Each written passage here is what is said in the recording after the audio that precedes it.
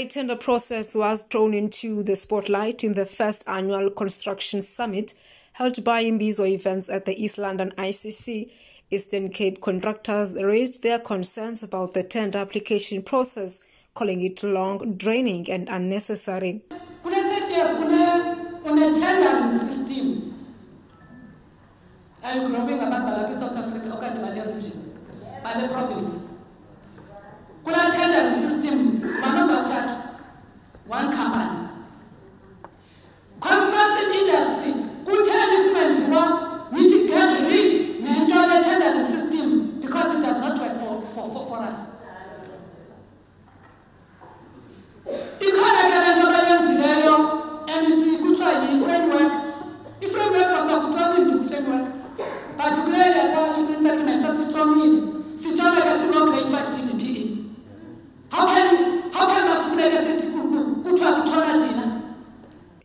Furthermore, the president of the African Chamber of Business, South Africa, Luvuyo Popo, says Eastern Cape tenders are being awarded to construction companies in other provinces and Eastern Cape companies are being left behind.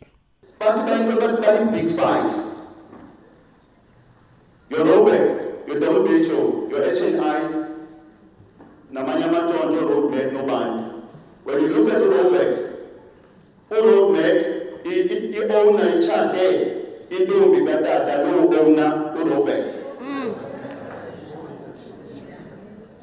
In the Bible, but the class about the people are Okushalwa Kona, Wabi will get tenders in Eastern Cape.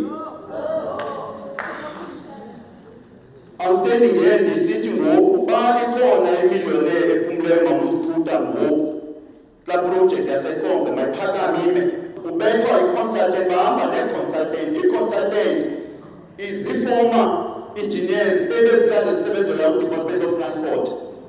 In her reply, MEC for the Department of Public Works and Infrastructure, Ngutombo Vuyonkopane, says they are working hard in simplifying the tender application process. No, it won't be eradicated at the moment because it's there in the documents, and also we are looking at the compliance.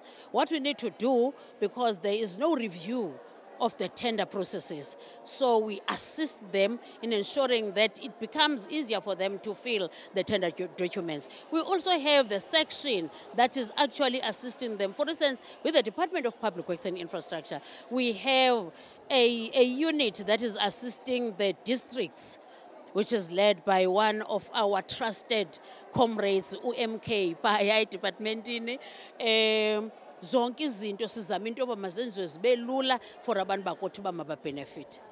MEC Nkopane commended the work done by the Imbizo Events in convening the government and construction companies under one roof.